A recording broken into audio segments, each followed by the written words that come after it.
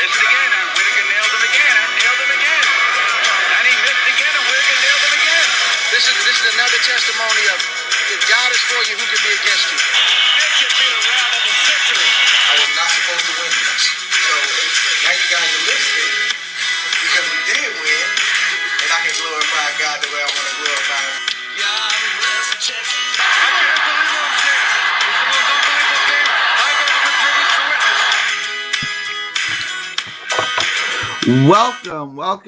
Welcome to another episode of 3D Boxing Podcast. It is good to be back.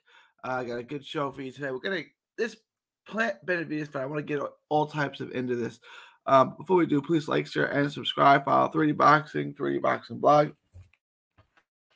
Quick hits comes at you every day, twice a day to keep you up to date on the latest, greatest boxing news and rumors. Please follow us on all forms of social media. Also, the other channel, Texas Boxing Scene on YouTube. Please subscribe to Texas Boxing Scene. All proceeds go to autism research and recovers. It's very near and dear to our heart. All right, let's get into Plant Benavidez. We're gonna break it down. I'm gonna give you my prediction. I'm gonna give you my and a preview of the fight. But first, I want to ask this question: is this a mega fight? Is this a super fight? It's a non-title fight in an era where there's 68 world titles. Is my math right? Even more if you count Bridgerweight. Even more than that if you count WBA regulars. 68 world titles. This is for none of them. Is also not. It doesn't involve the top guy in the weight class, which is Canelo.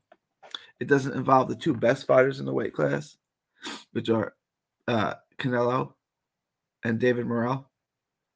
So it's a fight between the third and fourth best guy in the division. Neither of them are the star of the division. Explain to me clearly how this is a mega fight. It's a good fight. Don't get me wrong. It's an entertaining fight. It's a good fight. It's an even fight. It's a competitive fight. It's a good contrast in styles, and I'm going to get into all of it. But this is not a mega fight.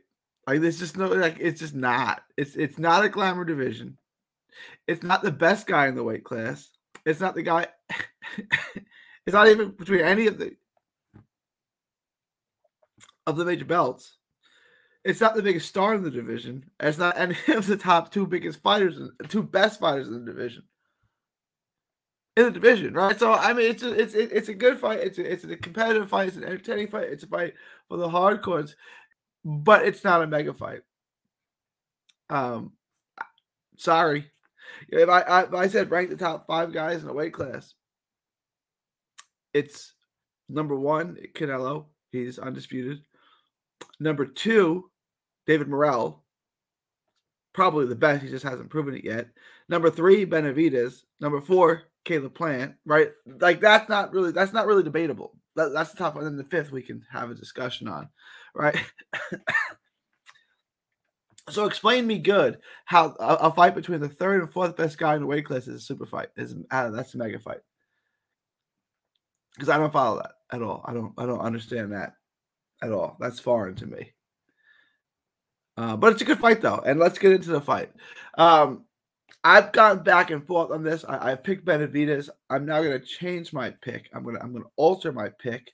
I am going to take Caleb Plant to win, and we're going to get to it. So here's what Caleb Plant has to do. He has to be first a lot, right? He just can't counter. He has to be first. And David Benavidez has a bad habit of crossing his feet, right? So it's just a split-second delay. Caleb Plant's got to capitalize on that, okay? He can't just be happy to show up. If you go back and you watch, he looks like he's just happy to be in the Canelo fight. I'm getting my $10 million, right? Like, this is great. I'm going to give a decent account for myself. I'm going to lose, but that's cool. It's kind of the performance, kind of the look of his performance.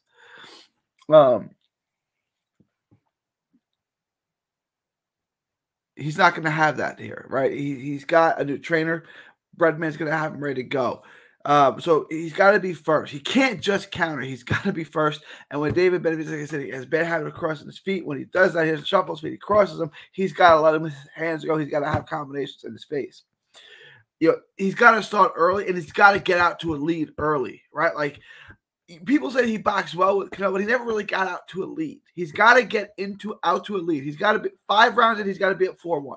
It's got to be, right? Because Benavidez is going to start to break him down.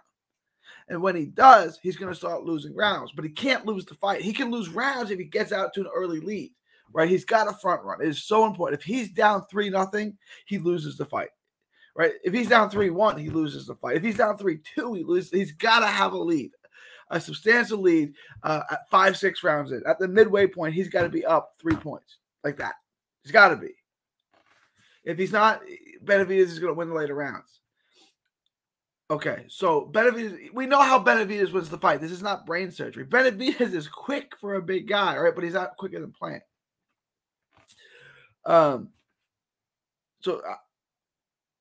Plant's got to use the ring, but he's got to be able to stand in with him, specifically in the second half of the fight. He's got to pick his spots, right, and hang in with them. He's got to tie him up. He's got to clinch. He's got to figure out ways to keep Benavidez off of him. Right, and when Benavidez gets on the inside, he's got to be able to hold his own a little bit, smother him, tie him up. Right, you can't fight the whole fight on the inside with Benavidez. He's too much of an animal. That's basically what Caleb Plant's got to do. He's got to be first. He's got to when Benavidez crosses his feet, he's got to tattoo him. He's got to light him up. He's got to have combination in his face. He's got to get out to an early lead, and he's got to nurse that lead. And he can lose rounds later in the fight, but he can't lose the fight, right? Like if Benavidez gets going, you can't do what you did with Canelo. You got to tie him up. You got to smother him, right? Because Benavidez will swarm you and he will destroy you, right? You can't let that happen. What does Benavidez got to do? Benavidez has got to survive the storm.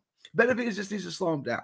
That's it. If Benavidez can slow him down and get him to fight on the inside, if Caleb Plant goes into the fight the way he went into the Canelo fight, he's going to lose again.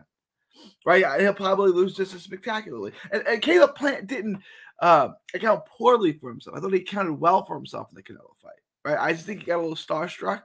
Right, and he was never really fighting to win.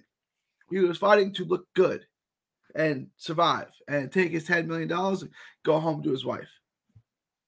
You can say I'm wrong, but at no point did he step on the gas, say, I'm going to win this fight. He got on his back foot. He boxed. He won some rounds. He did okay. He didn't embarrass himself, but he was never fighting to win that fight. He was never fighting like, this is my life on the line. This is my legacy. This is my career. He never had that in him.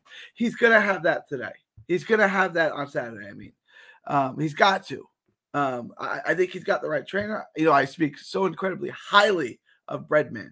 And he's going to have to stand in. He can't just win off the back foot. He can't just win with the jab. He can't just win by countering. He's got to win. He's got to fight to win. He's got to stand in with them, pick his spots to stand in with them. You can't stand in toe-to-toe with them for 12 rounds, but we're gonna fight.